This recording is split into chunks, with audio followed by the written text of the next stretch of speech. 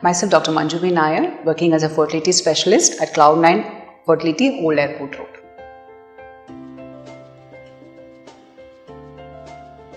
IUI or intrauterine insemination is one of the simplest technologies which is available in assisted reproduction, where we process the husband's sperms in the lab, try to improve the sperm motility, and then do the insemination or injection of the sperms into the uterus nearer the time of ovulation or at the time of ovulation.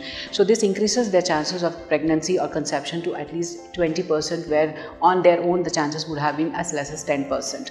One of the commonest reasons why it is done is when the male partner is facing any issues with the sperm motility, which we call it as asthenospermia, where obviously in the lab we do a little bit of processing and centrifugation, adding of hypermotility drugs, which will help in improving the sperm motility, and we select the best sperms with the best motility and inject it into the uterus at the right time.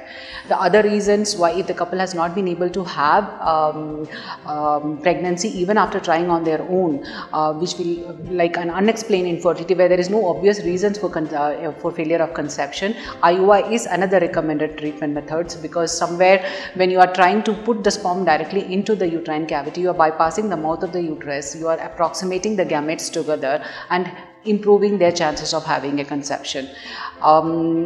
There is another frequent reason what we come across when the couple is not able to have sexual activity. There is difficulty in coitus, or the male partner is facing issues with their erection or ejaculation during their sexual activity. IUI is a recommended method of treatment for conception.